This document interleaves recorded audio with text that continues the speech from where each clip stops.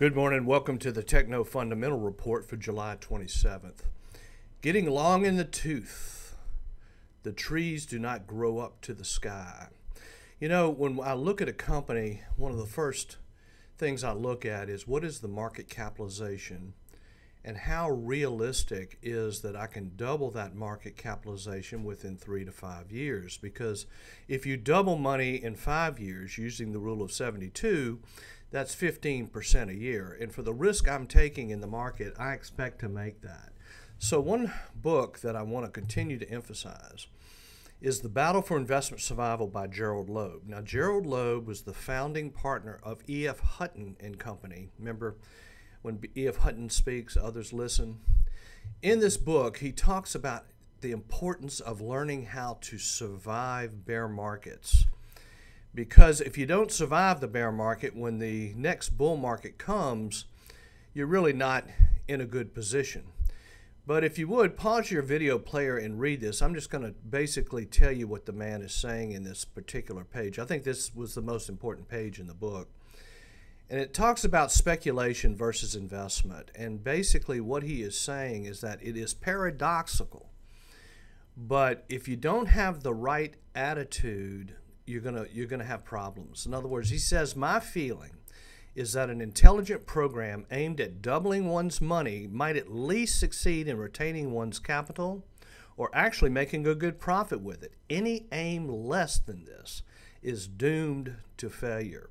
You know, I saw an interesting fact the other day that since 1970, the stocks that existed in 1970, 70% of them have gone to zero.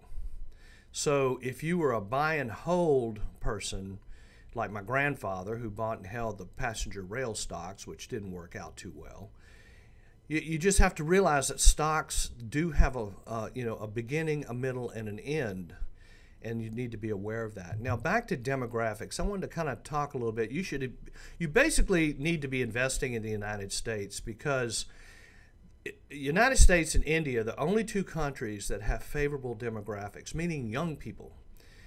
And young people consume. And in order to have a healthy economy, you have to have consumption. So the Generation X, the boomers were born in 46 to 64. Generation X, 65 to 80. The millennials, 1981 to 96. And the Generation Z is 1997 to 2012. Well, it's primarily these three groups that are going to cause most of the consumption because as you can see with this chart, ages 35 to 44, 45 to 54, and 55 to 64, this is the sweet spot. This is where you want to invest in products and services that this category or this age category will seek, which basically means technology. It could mean healthcare. It could mean retail. It's just that the demographics of our country are very positive, therefore you should invest here. Now, the thing about India, which is the only other country with positive demographics, is they have such a poverty problem. Now, I saw this the other day and I thought this was interesting. This is the psychology of a market cycle. Basically, this is the beginning of a bull market, the end of the bull market, and a bear market, and then the difficult period that follows as you have to regroup and new stocks take their leadership.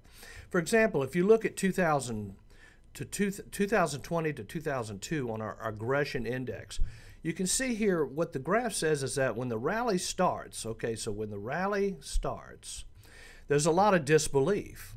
Then once it gets going, then optimism starts to kick in. People really start to believe and get a little thrilled. Then we get euphoria. Then the top comes in. We turn down. Now, bear markets, I've been through 5 bear markets since 1976. And I got to tell you, the 1970s and the early 1980s was very, very difficult.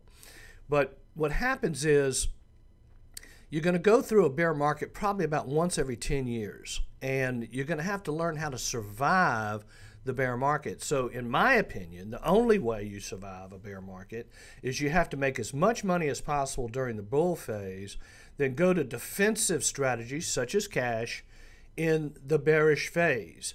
Now, once you get down to this level, so as you can see here with our aggression index, we had a major bull market, everything peaked, We got the sell signal in early, late 21, early 22, went to a heavy cash position, stayed in cash, basically got a bottom here back in December of last year, and we're starting to work our way up. So if you look at this cycle, it's exactly what we're looking at here. This stage here is basically this stage here. Now, the interesting point they make here is the word depression, because I can tell you personally, as I go through something like this, I do get depressed. I was very depressed. I love the stock market. I want to make money in it, and when I can't, I just flat get depressed about it. Well, these depression cycles tend to last between 11 and 14 months, so that's where the Copic curve comes in. The Copic curve is a weighted moving average of the S&P over 11 to 14 month rate of change.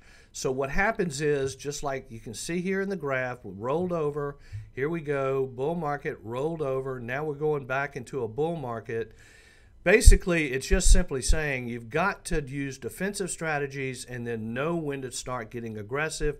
We think we've started a new bull market, so we are getting somewhat aggressive. Now, let's just look at the 5 indexes.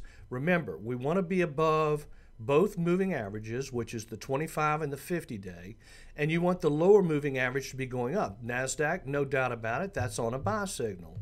Here's the mid-cap stocks on a buy signal. Here we have the New York Composite. This is a lot of banks in here. This thing's starting to really get ahead of steam going. That's a bull market. As the small caps on a buy signal. So every index we look at, which is 5, here's the S&P 500 on a buy signal. Every index we're looking at is in a positive way. Now, I did also want to mention the fear index. This is the volatility, the VIX, the volatility index, whatever you want to call it. This thing's really getting down into low readings for the first time in a long time. So basically, the volatility index is positive. Here's our economic indicators. You can see interest rates have kind of settled down in here. That's the 10-year Treasury. Now, the price of oil is starting to break above the 200-day moving average. So we're getting some improvement in oil prices. Financial stocks showing a lot of strength. You got to have a strong financial system. That's really important. New lows on the New York Stock Exchange, well under control. We're not seeing crazy numbers here.